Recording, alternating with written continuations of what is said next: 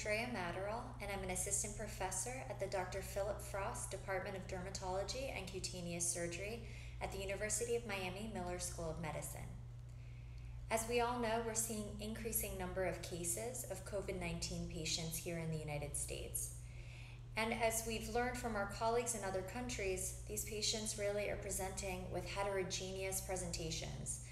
Other organ systems other than respiratory are being involved, and we're seeing that there's more and more recognition of skin manifestations in these COVID-19 patients. So today I want to talk to you about some of the findings that have been seen in other countries and here in the US in our COVID-19 patients so that you can be on the lookout for these manifestations.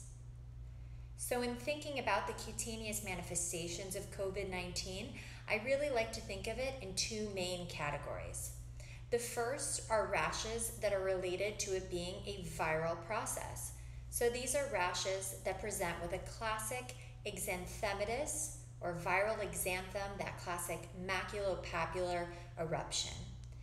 In these patients, these rashes can start at the onset of symptoms, but can also trail behind, and sometimes will happen well into a patient's hospitalization.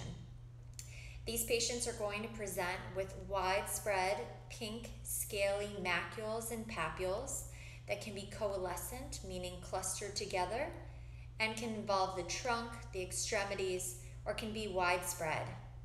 Some patients have been reported to have itching, while others can be completely asymptomatic. And another presentations or variations that have been seen are hive-like lesions or urticarial lesions, as well as widespread blisters. The main challenge in diagnosing these patients is that an exanthematous drug reaction is a very, very similar presentation and the main differential diagnosis that we have to consider. In these patients, they will present with the same skin findings of that widespread maculopapular rash, but typically this is going to occur 1 to 2 weeks after the introduction of a medication. So an exanthematous drug reaction should only occur after a latency period of 1 to 2 weeks if the patient has never previously been exposed to the medication. So just know when you're treating your COVID-19 patients, if they do present with a widespread rash after you've started a new treatment and it's their first time being exposed to that medication, if it's a really short period between medication initiation and the development of the rash, it's likely related to the underlying COVID-19.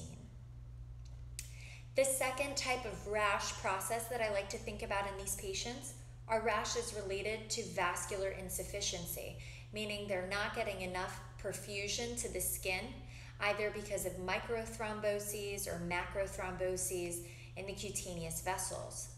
So what are the things we're going to look for? Well, some of the findings that have been reported include livido reticularis, which are those pink to violaceous or purple net-like patches on the extremities. You can see findings of perniosis, which are dusky or purple macules and patches on the tips of the digits mimicking frostbite. And also acral or distal digital gangrene has been reported, mostly in critically ill patients. The former two of livido reticularis and pernio have been reported in patients, though, who have mild and moderate disease. And so this is one finding you want to be on the lookout for in the outpatient setting. As we see more and more of these patients, we'll probably over the next few months start encountering new presentations in the skin, and more importantly, hopefully be able to stratify a patient's risk based on some of these skin findings.